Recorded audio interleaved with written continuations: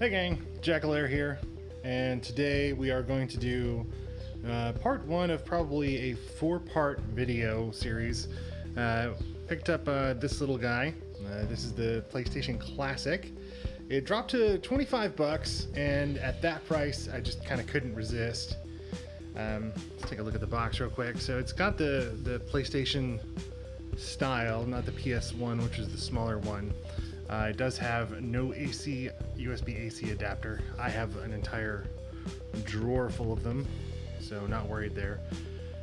Contents, we've got the console, the controller, the USB cable for power, HDMI, and printed materials, one set. Once again, not included. I do like that they gave it a number. So games we've got in here, 20 classic games preloaded. Most of these have issues. So Battle Arena Toshinden, Cool Borders 2, Destruction Derby, Final Fantasy VII, Grand Theft Auto, Intelligent Cube, Jumping Flash, Metal Gear Solid, Mr. Driller, Oddworld Abe's Odyssey, Rayman, Resident Evil Director's Cut, Revelations Persona, R4 Ridge Racer Type 4, Super Puzzle Fighter 2 Turbo, Siphon Filter, Tekken 3, Tom Clancy's Rainbow Six, Twisted Metal, and Wild Arms. Now, about half of these games I've played before, so kind of cool there. 20 incredible games that defined an era. Are you ready to play? No, because that'll be part two of the thing. So let's go ahead and get this open. Just cut gently. Oop.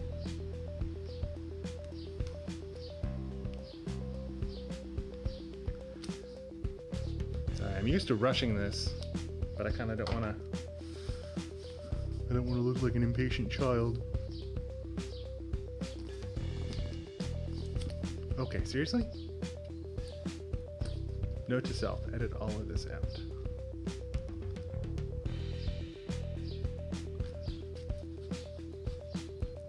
Whoop. Cut the box. Alright, step one. Box is open. And it looks like they did the thing where they just make a pretty sleeve to go around the actual box.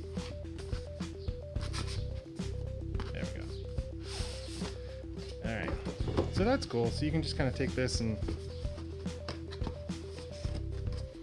for those of you who keep your boxes on display, you've got a nice display box. Go ahead and set that over there. And nice white box. This is the instruction packet. We'll look at that later, because we kind of don't care. Tiny.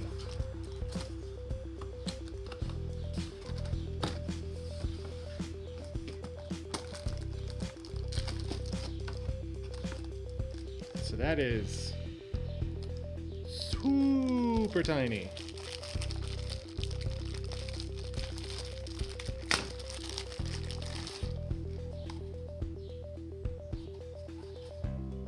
That is weird. Lid does not open. Aww. So just wait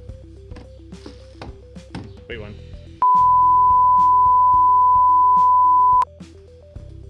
So as a comparison, here is the Super Nintendo Classic Super Nintendo Mini, whatever it's called. So there.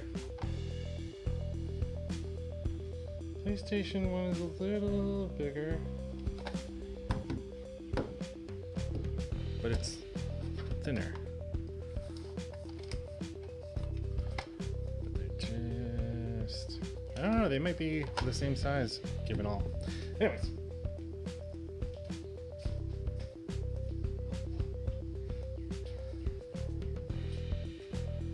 So we've got this, that's all well and good. We'll set that up there. And then we'll try and not destroy the box. Okay, so the sides pull out.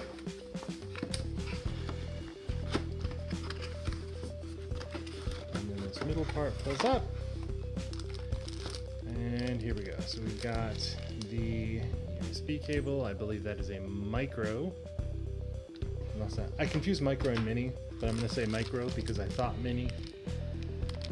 HDMI cable, which I have a bajillion of.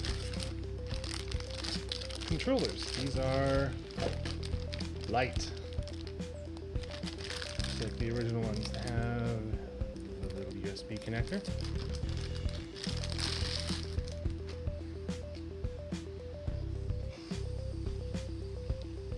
They feel good though, or at least to me. These feel different. The start and select, they feel different, but I'll need to get a case for this now.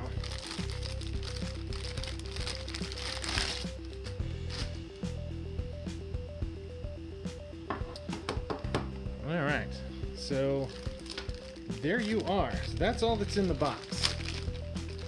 So we've got the 2 controllers, we've got the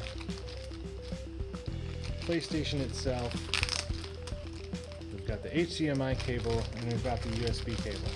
Now I will be checking if the USB cable can be powered from the USB on my television, because that's normally how I cheat, because I only need this powered up when the TV's powered up. So a lot of times I'll piggyback it off of there. But I'll go ahead and let you know that. But that's it. So if you want to, I got this one at Best Buy. You can also get them on Amazon. I think I saw them for $25 there. The next part of this, we're going to go ahead and take a look at the games that are on it and how they run, and then we'll part 3 we'll look into altering it, and then part 4 will be looking at the alterations that we've made. All right, well, that's it for me. Thank you very much for watching, and as always, play on.